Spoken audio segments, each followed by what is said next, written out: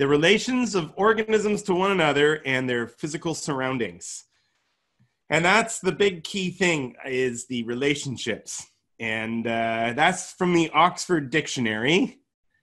Something else that I think of when I teach ecology to students, and also when I'm in any either wild environment or urban environment where I'm considering the ecology of the place, I like to think about these 5 factors that influence plant ecology. And so when you're in a space like Lighthouse Park, ask yourself, how does the geology affect the plant ecology of this space?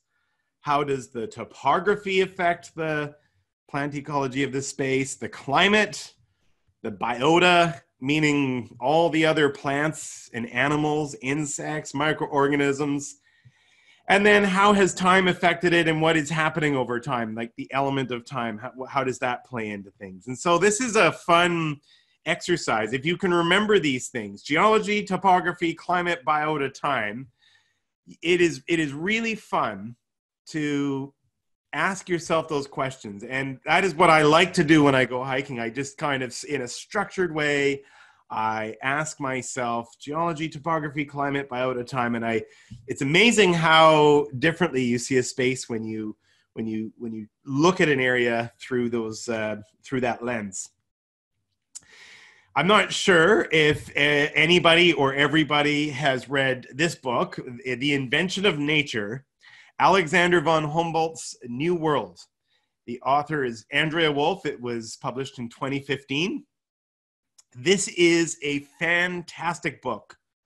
If you haven't read this book and you're interested in plants, read this book. So Alexander von Humboldt was a really, really interesting person. So he was, some people call him the grandfather of science.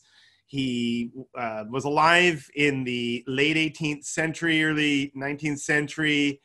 And this was an interesting time because this is at a time when people started to question the world through the lens of science as opposed to the lens of religion. And it's not fair to call him a botanist or a biologist or a volcanologist. He was interested in everything. And so imagine this, in woolen 19th century clothes with wooden, brass, and glass instruments, Humboldt explored, he's famous for exploring South America. So, Bolivia, for example, and he'd walk up mountains with all of his equipment and take measurements of temperature and altitude and air pressure and do an inventory of plants and animals. And his mind was operating on all these different levels. And he asked himself, he questioned the natural world. And he's credited to be the first person who predicted the impact of humans on Earth. So the Anthropocene, he predicted the impact that people would have on plants and animals and the Earth. The first person to predict human-induced climate change. So very, very good book. I read this book, and shortly after I read this book, I had my own Alexander von Humboldt moment. So I was fortunate enough, I tagged along with a friend of mine to Pink Mountain. So my friend Ron Long was doing and has been doing research on Pink Mountain for a number of years. This is in northern BC. This is between Fort St. John and Fort Nelson, and it's just off the Alaska Highway. It's in the foothills of the Northern Rockies. And Pink Mountain has a really interesting plant community. It has plants from, like that you would see at in the Arctic latitudes, at sea level, at Arctic tundra, overlapping, converging with plants that you see from the Rocky Mountains. And so you have a really interesting spectrum, just as like Arctic flora and boreal flora kind of mix. And he's been curious as to why, like of all the places he's visited, he's seen so much plant diversity at Pink Mountain, and he was curious to know why. So he invited me along to do soil inventory and to help answer that piece. Anyhow, so I asked all, those questions like, how for soil, has the geology, the parent material, the topography, the climate, the biota of the time, how have those factors influenced the soil? And just in a nutshell here, the parent materials, check this out. This is, these are mineral deposits from 60 million years ago. You can see wave ripples. And this is at 6,000 feet. And you can see wave ripples from sands that were deposited 60 million years ago in shallow seas, when this part of the world was not, it's risen out of the ground just with, continental movement. But 60 million years ago, this area was flat, and the seas were very shallow, and because of that, they were very warm, and there wasn't a lot of life. So there was bacteria that produced a lot of, changed the acidity of the water. The water was really, really acidic. And so the materials here, this sandstone deposit here, 60 million years ago, the soils from this, the pH is like 3.3, which is like grapefruit juice. I literally tested water from soil testing, and it tasted like grapefruit juice. And also in the same region, you have limestone. And limestone was deposited 250 million years ago in deeper seas, where there was a lot of plant and animal life, and therefore a lot of calcium deposits from all of the shellfish, for example. So look at this. This is actually at 7,000 feet elevation, and there's a fossilized clamshell from 250 million years ago. So these are the parent materials from the soil, and they're deposited in these layers. And you can see here the effects of the climate over time. And so this is a cirque. These are pictures we took from a helicopter. It was fantastic. Door removed, like hanging out the side of a helicopter, touring around these mountains in the Northern Rockies. And you can see this cirque, how glaciers just ripped apart the mountain.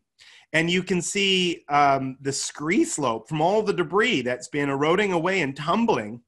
So you've got those layers of materials, and they're broken, and they're tumbling down, and the rocks are breaking into smaller particles. And what ends up happening is the wind hits those scree slopes, carries those sands from those parent materials, and deposits them along the top ridge and the backside of the mountain. And so from viewers left to right, that's west to east, and the wind in the summer comes from the west and transports those particles onto the top of the mountain. And I was really curious about the wind.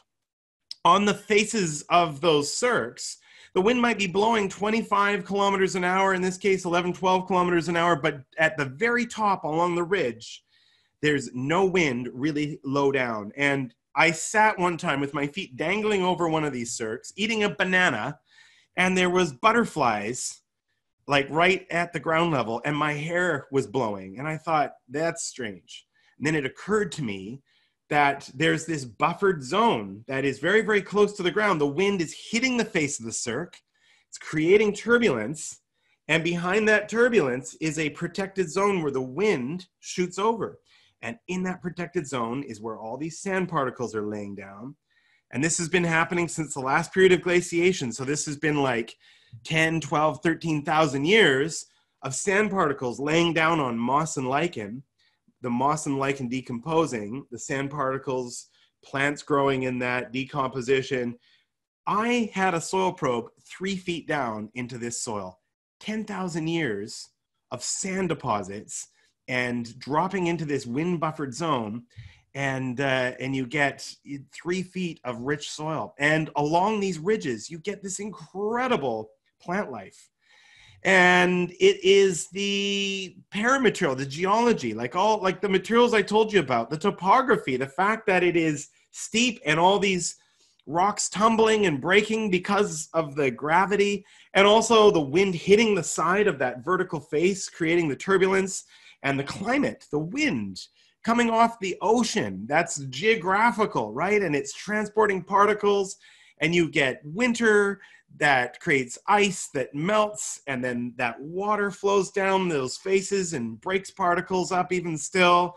And along the top, you've got all these plants, and you've got stone sheep and caribou and elk walking along, tumbling the rocks, you know, defecating and urinating, cycling nutrients, eating plants, and all of this is happening over time. That was my von Humboldt epiphany on Pink Mountain. And the thing is that you can do this at Lighthouse Park. You can do this at Lighthouse Park. You go to Lighthouse Park and you ask yourself, how is the geology like? And, you know, you've got all this granitic stone here and the topography. It's, you know, not only does it have, it's at the base of basically, you know, the mountains of Cypress Bowl Park. And it has valleys within it and these coves and a high point and a south side and a west side and an east side and a north side. And we're a sub-Mediterranean climate, so it's quite dry in the summertime. And because of that, we're in a region of, there's like fire ecology associated with Lighthouse Park. And in the summer, you get wind off the water and all these same things. You can ask yourself, right? And think about what's happening over time in the park.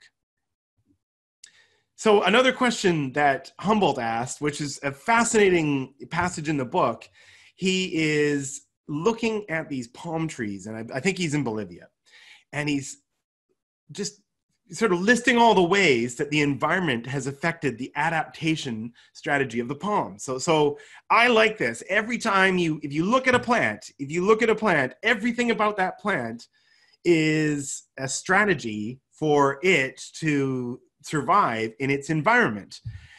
And so it's really fun. And I know when I started learning this, I remember the first time I thought, okay, so the reason why those leaves are big is because they have to collect light in the shade. And the reason why these leaves are small is because they're adapted to full sun and they don't need that, you know? And so that's just a simple example of how the environment affects the way, you know, the shapes of plants.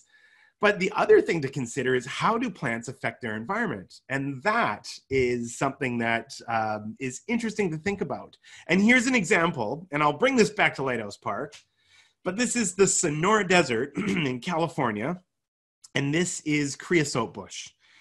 So neat story here with creosote bush. If you notice, there's all these creosote bushes here in this flat desert area.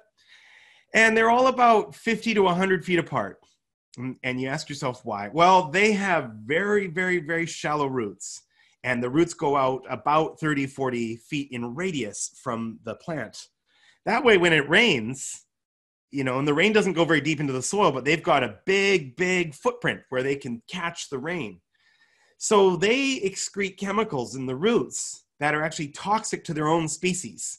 So that way, where the root system of one plant ends, the root system of another plant will, you know, they'll meet and they won't interfere with each other. And so you don't get creosote bushes growing very close together, which is interesting. And it gives them enough space. They don't have to compete with their own species.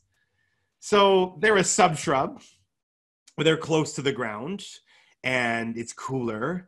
And being close to the ground, any of the foliage that they create that dies and falls off doesn't get blown away. It actually accumulates in its own mounded shell.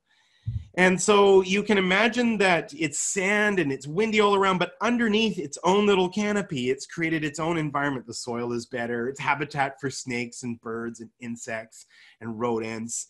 And so there's all this stuff going on here, right? Creosote bush has it's called creosote bush. It smells like creosote. And that actually, these aromatic oils in this environment where it's like harshly competitive, a lot of these plants create aromatic oils that deter herbivory. So we eat a lot of herbs, you know, from the similar kinds of environments like rosemary and thyme. And, you know, chopped up into a, you know, recipe, it tastes good, but doesn't taste good to eat. So this is a strategy to deter herbivory. Plus, those oils actually clog up the pores that allow, you know, vapor loss. And so they reduce moisture loss in the leaves. So everything about these plants is adapted to their environment. But what's also very cool, if you notice, they actually impact their environment. And so here's a creosote bush. And you can see this wedge-shaped, do you see it's almost like it's a long triangular shape of plants that are growing in the leeward wind-protected zone of the creosote bush. And so the creosote bush actually has an impact on its own environment. It actually creates a niche for all these plants to grow in. And oops, I went the wrong way, but there you go. You can see the wind is coming from screen right to screen left, and you can see all those strips of green, and it's almost like a shadow from the wind. And here's my friend taking pictures of the wonderful flowers, the Abronia and the Hesperocalyx. Look at that. This is, I was next in line. This was my picture, but great plants growing in those strips. So very, very cool. Plants have the ability to affect their own environment as well. And, you know, subshrubs are fascinating plants. And I told you about how everything about a subshrub being mounded and tight low to the ground, it kind of creates its own, and you know, you can imagine if you put your hand in there and if you didn't get bitten by a snake, you'd find leaves and you'd find nutrient cycling. But out in the exposed areas where it's hot and dry and windy, you won't get organic accumulation or nutrient cycling. So how does this connect to Lighthouse Park? Lighthouse Park has subshrubs, and Arctostaphylos columbiana, hairy manzanita, is a very, very, very special plant that you can find at Lighthouse Park. They're related to arbutus. They're in the same family, Ericaceae. And if you look at the bark, they actually have that same kind of bronze, cinnamon-colored bark with exfoliating tissues. But again, everything about this plant is adapted to its environment. And here, the leaf posture is vertical. And so leaf posture like this collects more light, but a plant with a vertical leaf posture, those leaves are not orientated in such a way to collect a lot of light. And a lot of times plants from sunny environments have like a silverish glaucous coating on the leaf to reflect light. Arctostaphylos actually has that silverish color. And if you look, you can see very, very small hairs, and those hairs actually shade the leaves. And just like fins on a radiator, allow the plant to cool down in a hot, sunny environment. And that mounding shape is perfectly adapted to growing close to the ground, but it also will, you know, these leaves on evergreen plants, they do drop off after a few years, and they will accumulate at the base underneath the shell of foliage. And that allows for organic decomposition to happen in place as opposed to the wind blowing the material away. And in that, you get other organisms living. You have bacteria and fungi, and it's habitat for birds and snakes and rodents. And in the wind protection behind the Arctostaphylos, you'll find plants growing in that area. So like, it's the same thing as the desert in a way. It's the same stuff. It's very, very cool. So these plants, all plants, when you observe where they grow in a natural setting, they exist in these niches. And it's wrong to say that a plant, you know, here, this is at Stanley Park, and here you can see some maidenhair fern growing in a seep in the sandstone in this crevice. And it's not like this plant prefers it there. The thing is that this plant, what happens in nature with plants is plants are always competing. And when you see plants growing in a niche, what it means is that plant has the best ability to outcompete all the other plants.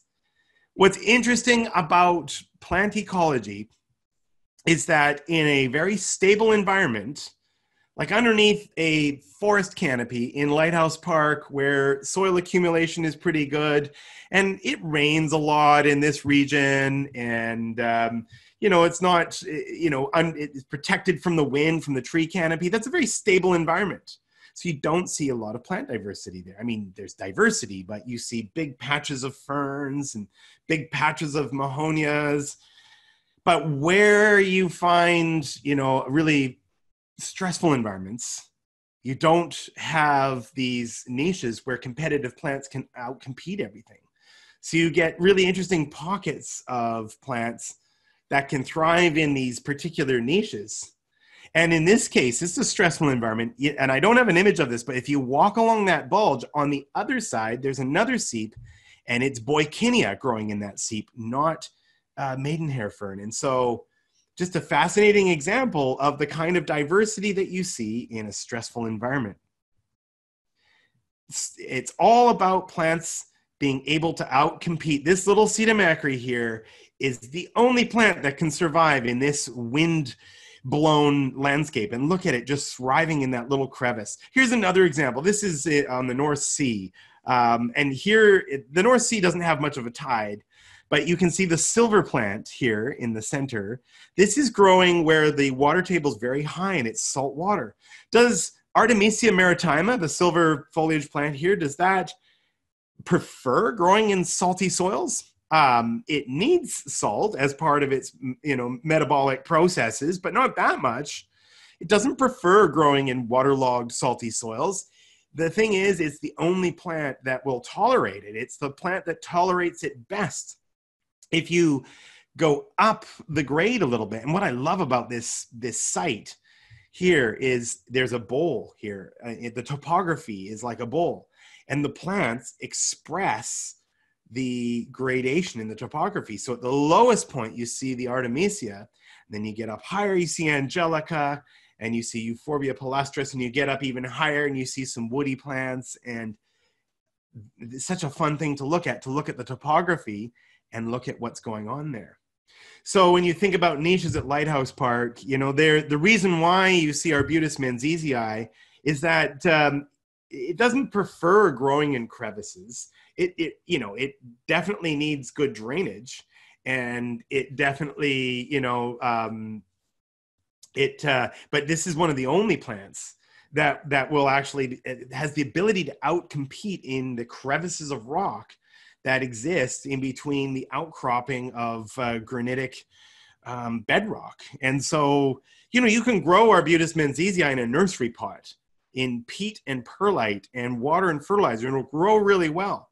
It probably prefers that, but at Lighthouse Park, it is the only plant that has the ability to outcompete others in these crevices. And you'll see Douglas firs growing in those crevices, but because it is a harsh environment out on the edge of Lighthouse Park, Douglas fir doesn't have the ability to outcompete Arbutus in the same way. You go inland onto the park a little bit where the soils are better, and you see a very competitive stand of Douglas fir that will outshade Arbutus menziesii. But out on the edge where there's more wind and it's the rock is out exposed and there's less organic accumulation, and all you're dealing with is these crevices, you see more diversity out on the edge than you do inside because of the conditions. And it's really interesting to take a look. I just love looking at plants growing in harsh environments. In these crevices of rock, you've got, this is at Lighthouse Park, you've got heuchera that'll grow in these crevices. You've got, in seeps out there, you have monkey flower, erythranthe, growing where there's water seeping out through crevices. You have, oh my God, you've got the wonderful lichens and mosses that grow on the rock. And what's actually really troubling, I think, about Lighthouse Park is the amount of foot traffic out on the outcrop rock, because like I showed you in a previous Lighthouse Park series talk, if you go up to the Sunshine Coast, for example, at Francis Point or Daniel Point, these are the examples I showed you earlier, where there's less foot traffic, the outcrop of rock is actually covered in this crust of lichen and moss. And at Lighthouse Park, just from the amount of visitation and foot traffic, that crust of lichen and moss doesn't exist in the same way. And it is incredible. In fact, when you think about sheets of rock, what can grow on a sheet of rock? Moss and lichen. So moss and lichen grow on that rock, and then the wind coming off the water and the waves blasting against the rock, those activities break the rock up, and there's, tidal action on beach shores where there's tumbling rocks. All of that rock is being broken down into sand, and those sand particles get blown and they get caught in the moss and the lichen. And so then you start having soil accumulating, and the moss and lichen decomposes, and plants grow in there, and you've got roots growing and decomposing. And over time, you actually get a crust of soil, and you have habitat for plants. And it's a very fragile habitat. It'll take 10,000 years for that to evolve. But, one person scraping it away with their foot and it's gone. And in that moss and lichen at Lighthouse Park, and these are all pictures I've taken from Lighthouse Park, you have incredible plants that grow, like this Corydalis sempervirens, which is, that'll be flowering very shortly. And what a precious little plant growing in these lovely lichen and moss beds. Like, oh my God, they are so beautiful. They really are. And Brodea, oh, this is such a great bulbous plant. This is a bulb. And so bulbs, geophytes, they are adapted to stressful environments. So Brodea will be flowering soon. And, like a tulip or a daffodil, it will produce leaves and then it'll flower. But then when the conditions get too dry for the plant to grow, it will retract all of the food, the carbohydrates that it makes in its leaves, and go into a period of dormancy and wait until the next opportunity next spring to grow and flower. So its whole life cycle is adapted to the niche in the season, Lighthouse Park, it's very, very hard to find Brodea.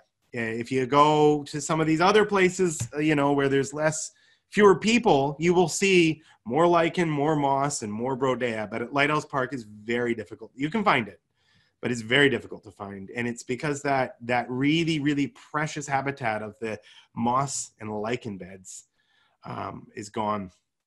And, just speaking of lichen, this is one of the coolest one. This is called reindeer moss, Cladonia rangiferina. Lichen is very interesting. If you didn't know, lichen is a composite species. So it is actually a species that is made up of algae or cyanobacteria and fungi. And so you've got algae and fungi together manifesting as a lichen. So it's kind of like this hybrid of two completely different species that exist together symbiotically and produce, what you see as lichen, which is just fascinating. So other bulbous plants that will grow in these environments, you have chocolate lilies as well, Fritillaria kamchatsensis, and this is a very, very special plant. What's really neat is the kamchatsensis. The Kamchatka from Kamchatsensis, that refers to like the Kamchatka Peninsula in northeastern Russia. What's really interesting about this species and its range of distribution up into that northeastern part of Asia is that there are a number of plants that have migrated from northeastern Asia. The last period of glaciation along the coast, there was the Bering Land Sea Bridge of ice, and a lot of plants migrated across that Bering Land Sea Bridge down into BC, Alaska, Yukon, BC, and all the way down, in some cases, coastal strawberry, Fragaria chiloensis, is a stoloniferous plant, and it migrated all the way across the Bering Land Sea Bridge, down Alaska, one stoloniferous leap at a time, all the way down BC, all the way down through California, into Central America, all the way down South America to the southern tip of Chile. I just love that. When you learn about plants and you learn about the stories of plants, the biogeography, you think about the distribution of where you see them and you see closely related plants, and you think about plant migration over time and things like this Fritillaria, you just imagine how long it took for that plant to migrate that far, and this is not a plant that has the ability to move quickly. Very beautiful though. And then I like the erythroniums at Lighthouse Park. They've just finished actually now. And to me, they're like little ghosts of the forest. They're so pretty. And again, these are plants that grow in that really, really precious crust of moss and lichen that grows on the outcrop rock. And then, you know, you've got your lilies, right? Your Lilium columbianum that grow in slightly deeper soils underneath the conifers. And these have a wide range of distribution in Western North America. You know what's really fun? Look, jumping ahead and then jumping back.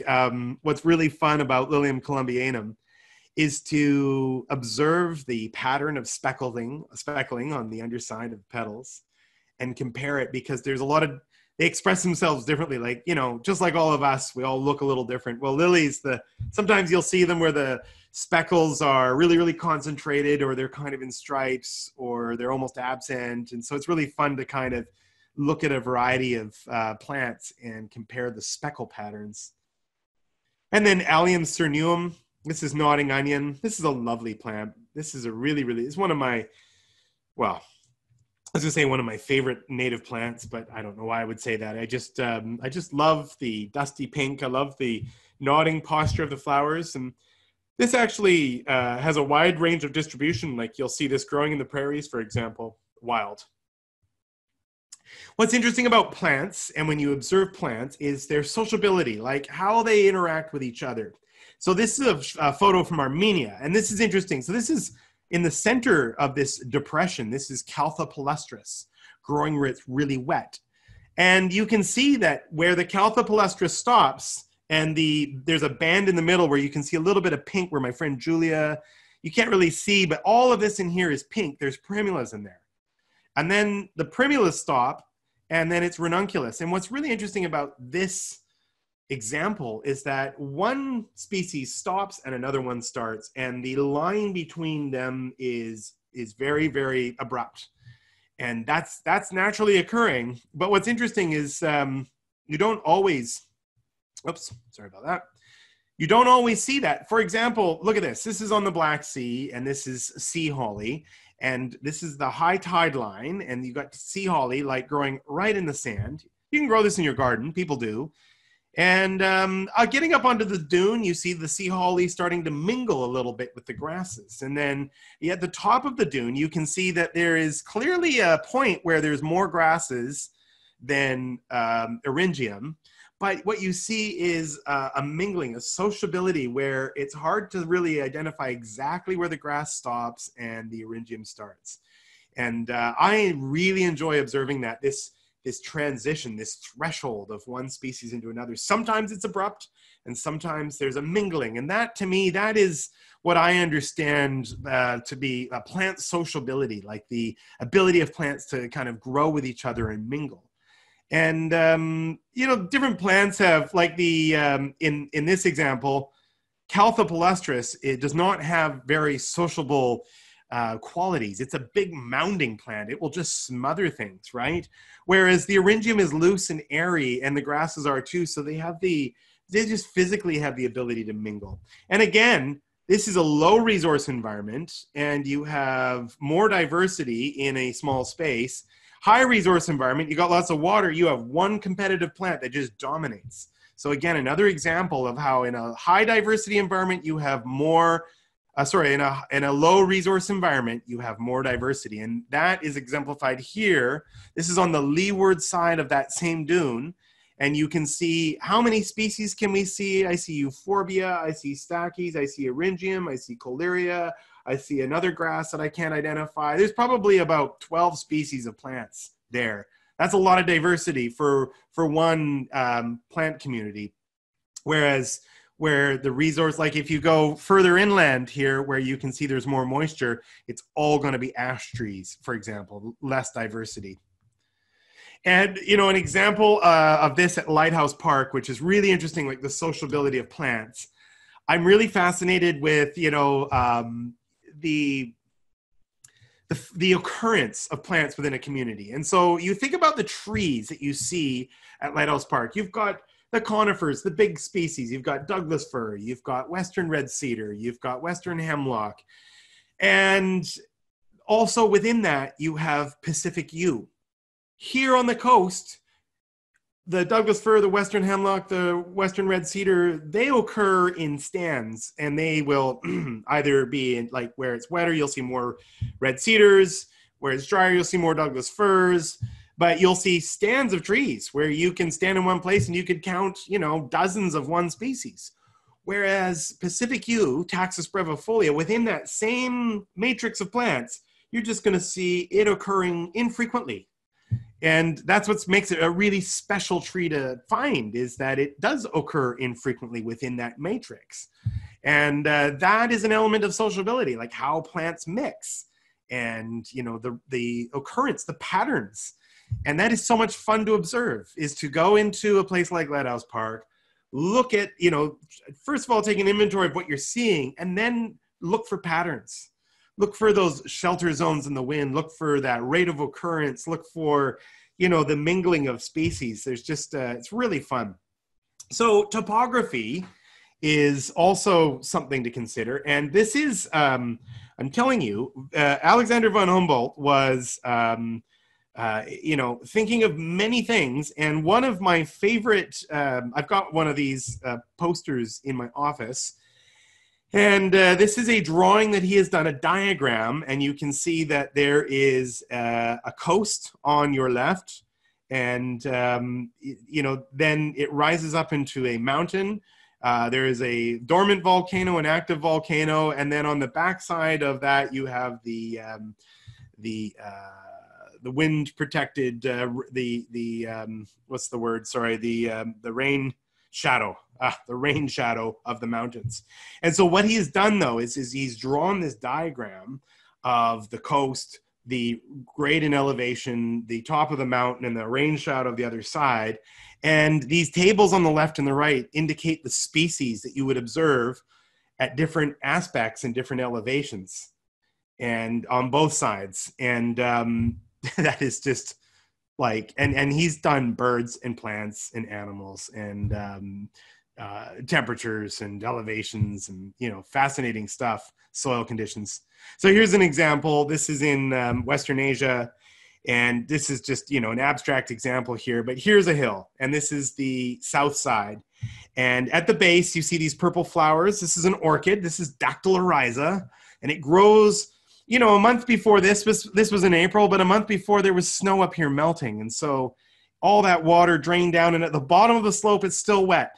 And the Dactyloryza thrives in moist soil, so it's growing where it's wet. But then you go up a little higher, and you don't see any Dactyloryza. Can you see this red peppering throughout this on the mid-range of the mountain?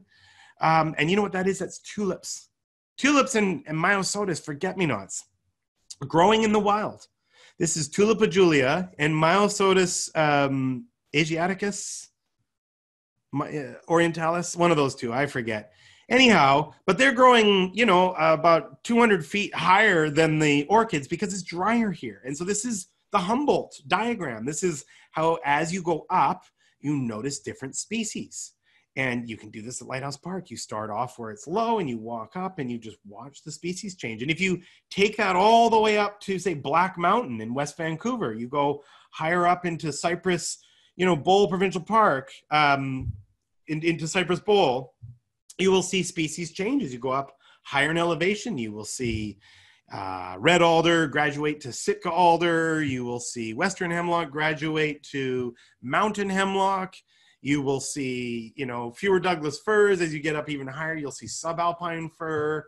You see the same transition. And on that south face, because it's hot and dry, you don't get a lot of organic decomposition because, plant leaves, the detritus from dead plant leaves dries up and blows away, and it doesn't stay put and decompose. Too dry, too windy.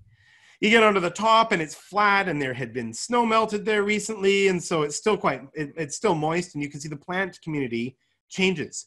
And here you have a high resource environment. It's flat, the soil is deep, and it's moist, and you see all of this prangus here, which looks like dill, and it's dominating. And high resource, low diversity. Down on this side, you've got low resources and much higher diversity. So you go up and over and onto the north side, and it's a whole different plant community because it's shaded, it's moist, there's decomposition. And the soil is black because of all of that. And you've got a whole different plant community. And you can do the same thing. You can observe these things on all the different aspects of Lighthouse Park. Look at that. You know, the same hill, two different sides, two different soils.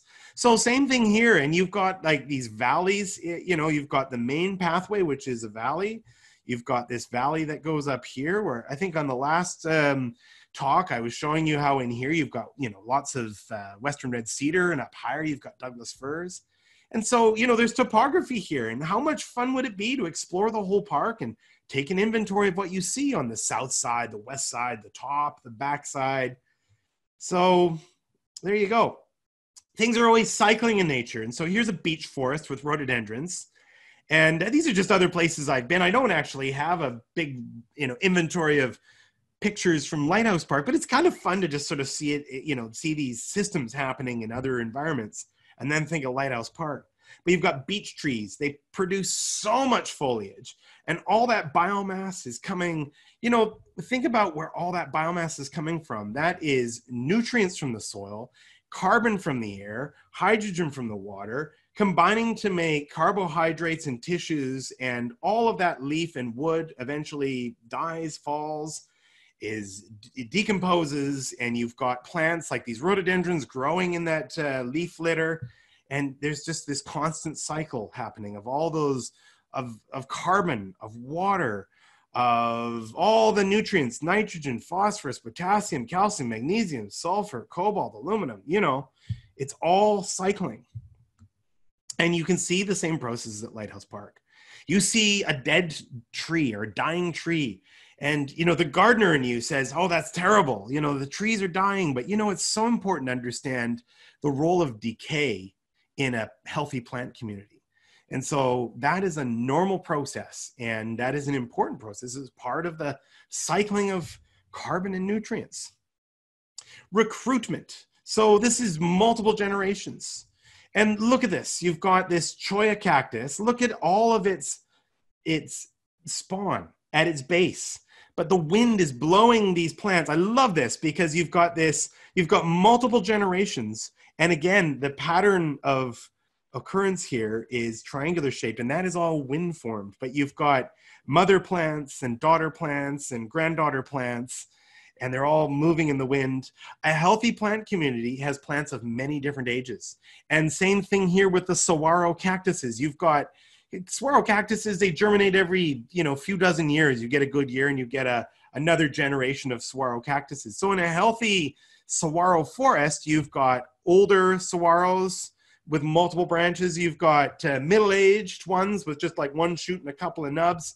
And then young ones, just single shoot saguaros. So Lighthouse Park, you know, it's old growth forest. You've got trees that are 500 plus years old. And ultimately those trees will, you know, die, and you'll see young Douglas firs, old Douglas firs. You'll see all, you know, multiple generations. It's a healthy forest. And the interconnectedness of everything. And this was, if you read The Invention of Nature, one of the big themes that Humboldt touches on is the interconnectedness of everything. And that goes back to the geology, the topography, the climate, the biota of the time, all of those factors interconnected. And here's an example of this lovely plant in the family Orobanchaceae. It's parasitic relationship with the yarrow. Doesn't even have leaves, gets all of its nutrients from the yarrow. And you see that at Lighthouse Park. You see coral rhiza. And we talked about coral rhiza and its relationship with Douglas fir and hemlocks. And, you know, a non-photosynthetic plant tapped into the trees and deriving nutrients from the trees. And you see things like big leaf maple. And big leaf maple will exude calcium and magnesium through its bark. And there's nutrient there. And in, you know, especially on this big horizontal limb, you get moss that grows and holds moisture. And you get licorice fern growing on specifically big leaf maple because of the texture of the bark and the exudation of nutrients. And last week we talked about the interconnectedness of trees and their fungal networks. And we talked about mycorrhizae and how trees are, there's a network of trees in the forest. And we looked at the example of living stumps where a tree that has been cut down keeps growing because it's pulling nutrients from another tree within its network through that network of fungal mycelium. Amazing. And all of this, and the great thing about plant ecology is that it is dynamic. It is changing over time. It is never the same. And so, think about Lighthouse Park, actually. In nature, you have successive plant communities that will build on one another, and then you have a disturbance, and the whole thing gets reset to zero. So at Lighthouse Park, a disturbance there could be a major storm. It could be a windstorm that blows trees over. It could be a forest fire. And in our region is, the plant community is adapted to fire, the cycle of fire. And so you get a forest and it burns, and you've got, an absence of conifers, but you get all the herbaceous plants and alders where the soil is good, and you get a lot of arbutus that respond to that disturbance. And then over time, what happens is you get a lot of, you get woody plants that, like the Douglas firs, start growing in the crevices again, and they'll shade out the arbutus. And over time, the Doug firs will get old, be hundreds of years old, and they get wind pruned and thin, and they fall over. And there's another generation of trees, Western hemlocks, that will come up in their place. And so you've got this constant evolution of plant succession, and it's never the same. Things are always changing in nature. And so those are the things that I think of when I'm exploring a wilderness plant area, right? And that's what Lighthouse Park is. It's a little fragment of wilderness in West Vancouver, and we have access to this. And when you explore it, you can think about all of those things. You can ask yourself, how does the geology, how does the topography, how does the climate, how does the other plants and animals, the biota, how is that all impacting what I see, and how is that changing over time? How much time did it take for that to happen? And think about all of the questions that Humboldt asked, like, how is the environment shaping the plants that I'm seeing? How are these plants adapted to this environment? And what opportunities are they providing for other plants? How are the plants shaping the environment, right? So, these are the things that I ask when I go into a wilderness area and look at plants, and it is so much fun. And I hope that when you go to Lighthouse Park, you can think about, the park differently and ask yourself these very same questions. It really makes a visit to any natural place so rich. You can do it on your own, or you can have a conversation with somebody else about those things. And either way, it's just a lot of fun. Thank you very much. That's all I got to say about the ecology of Lighthouse Park for today. I wonder what questions we have here. So it says here, with the flowers being pollinated and blown off the big leaf maples at this time of year, where do the seed keys come from in the trees in autumn? Well, okay, no, that's a good question. So the life cycle, the question here is, you've got the pollen that's blowing around now, but you got the seeds in the fall, right? And so what's going on there? So big leaf maples are wind pollinated. They have incredibly beautiful pendulous racemes of chartreuse flowers. And, right now people have, allergies because of the pollen. And what's happening is the male flowers are fertilizing the female flowers. And then from that point forward, once you have a pollen grain that goes down the pollen tube and fertilizes the ovary, then you get the development of a seed. And it takes basically all of the season for that seed to develop and mature properly, and then develop all of the structures like the wings on the samara that basically will, in the fall and the winter, the seed can be dispersed through its mechanism of flight. But it takes all summer for that embryo to develop into a seed. And so that's what's happening there. It's what's really fun to also think about with plants is to ask yourself, what do I know about this plant and its life cycle through the year? Or it's, is it, when is it vegetative? When is it reproductive? When is it producing fruit? These are really neat questions. Question here, do the mosses and lichens themselves cause the rock to break down? And the answer is yes. So what's really neat about Lighthouse Park is you've got these slabs of outcrop granitic bedrock. And that is the parent material that ultimately will be the soil that you can find, you know, underneath the trees in the park where you can imagine there's depth of soil. All of those particles basically came from that rock. And what are the processes that are turning the rock into soil? It's the erosion from wind. It's like literally the wind will actually move particles and break the rock down over thousands of years. It's the waves blasting against the rocks. It's the, you know, the expansion and contraction. When they get warm, they expand. When they get cold, they contract. And over years, you get cracks, and plants will root down into those cracks and drive those cracks apart and basically break off pieces of rock that will tumble down and, you know, get wave eroded. So those are all processes, but also the moss and lichen will excrete chemicals, and there's chemical weathering as well. So there's, you know, acids and other chemicals that will break down the rock. And so the lichen and the mosses will contribute towards the chemical weathering of rock, and they will also contribute towards the plants. Like, you know, they provide a surface that, you know, sand particles will stick to and get trapped in, and that provides a thin layer of soil for plants to grow in. And those plants will ultimately, some of them are big and some of them are small, but they will root into crevices, and those crevices break open. And so there's all these processes, and it's the climate, it's the other biota, the plants, it's the topography. You know, when things break and fall, there's like gravity that's causing that to happen. And that's happening over time. And the parent material is the geology. And so there you go. You've got geology, topography, climate, biota, time, all of that happening with lichen on rock, you know, and moss on rock. It says here, does moss grow differently on various species of trees? And the answer is yes.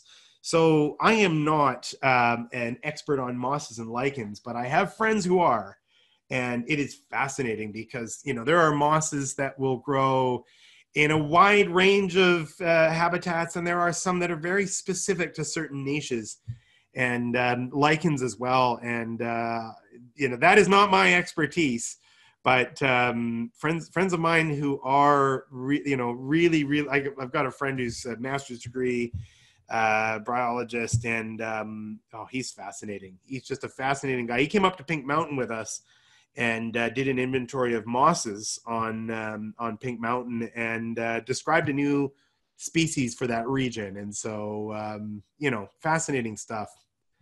And then it says here, thanks, Egan, are Pacific yews under threat?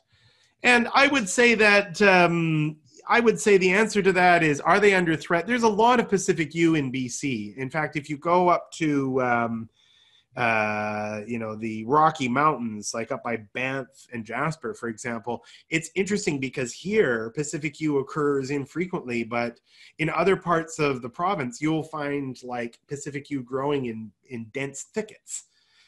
That's another interesting thing. Like if you were really knowledgeable about the plants at Lighthouse Park and you understand that composition, when you go elsewhere in BC or Western North America, you will say the same species growing in a different plant community, and they behave differently. Like a good example of that would be Saskatoon. You see Saskatoon in Lighthouse Park, where it's growing on the rock. I've seen it growing like a prostrate, like, you know, like a ground covering, you know, woody plant. Saskatoon elsewhere can be a big, almost tree-like shrub, you know. I'd say Pacific yew are probably, you know, in Lighthouse Park, that's something that is very special because, you know, if you removed 5 of them, that might be a large percentage of that, you know, area's population. But they do occur infrequently on the North Shore Mountains, and you can easily find them. So I wouldn't say they're under threat. In your background photos, there are some pine trees. Are those shore pines? And are those the same trees that grow in peat bogs? Yes, they are shore pines. And Pinus contorta is a very interesting species. Pinus contorta has the ability to adapt to such a wide range of conditions. So in fact, behind in my headshot here, that looks like a Pinus contorta growing out of the rock in a crevice, and it is adapted to the salt spray and will grow out of, like, you know, in the like wind sheared, you know, no soil, but it'll also grow in a bog. And it's one of the few pines that's adapted to poorly aerated soils that are waterlogged. And then last week we talked about Pinus contorta. On the coast, shore pine is has a different form, but if you go into the rain shadow of the Cascade Mountains, and in the Cascade Mountains you see lodgepole pine. Same species, different subspecies. So that's Pinus contorta subspecies latifolia, as opposed to Pinus contorta subspecies contorta down here. And then that same species going down into California, you get subspecies Belanderi, subspecies Miriana. There's another one, and I can't think of it right now. And it's the same species that expresses itself differently in different regions. It's a neat tree. Another question, where would we be likely to find the Arctostaphylos? On south-facing slopes? So yeah, there at Lighthouse Park, I know where there's some Arctostaphylos columbiana growing, and they're growing out in the outcrop and on the south side, on the west side. There's not a lot. It's a plant that, you know, would also not occur that in, you know, very big solid masses. One thing that's really sad is the biggest one that I know of is actually pretty easy to get to. And I've been looking at that plant for years. And about 5 years ago, I saw it had such a nice form and a really big trunk. Like this was like an old growth manzanita. And I saw some damage clearly from somebody who pushed their way in to get a picture, right? And so that was disappointing, but it's a lovely plant. And when it flowers in the spring, it's very pretty. The bark is lovely. Yeah, just hunt for them, and don't step on their roots. All right. Okay. Well, that is it for questions. Yeah, thank you. I'm going to bring Alexandra Mancini in.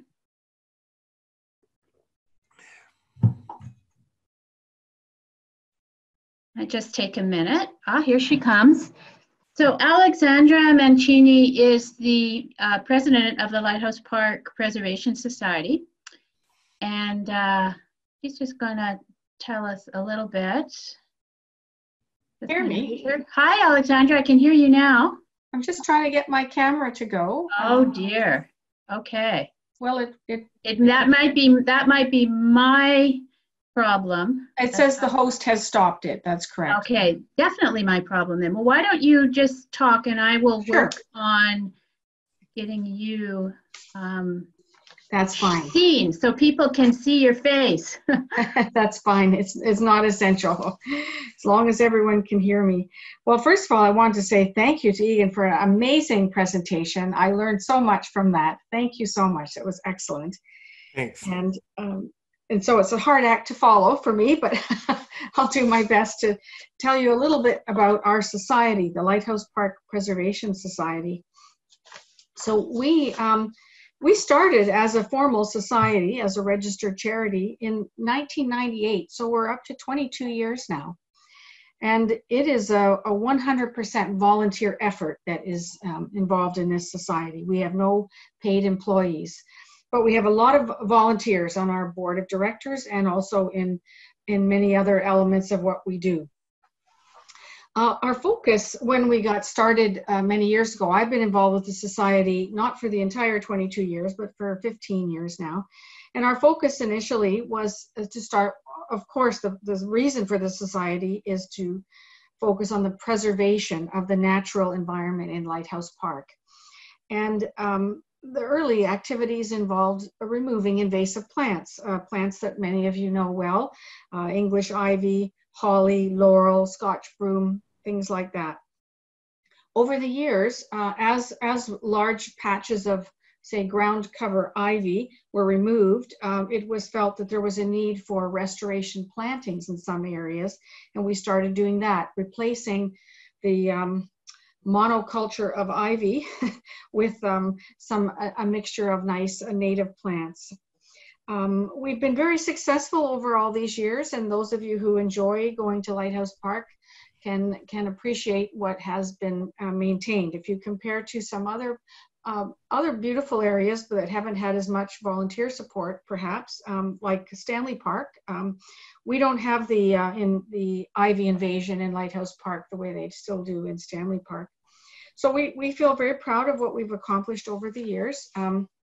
In 2005, we expanded our scope to adopt 5 more neighborhood parks that are adjoining or very close to Lighthouse Park. And the primary reason at the beginning was to prevent invasion into Lighthouse Park of the plants that were in these other parks that were invasive species.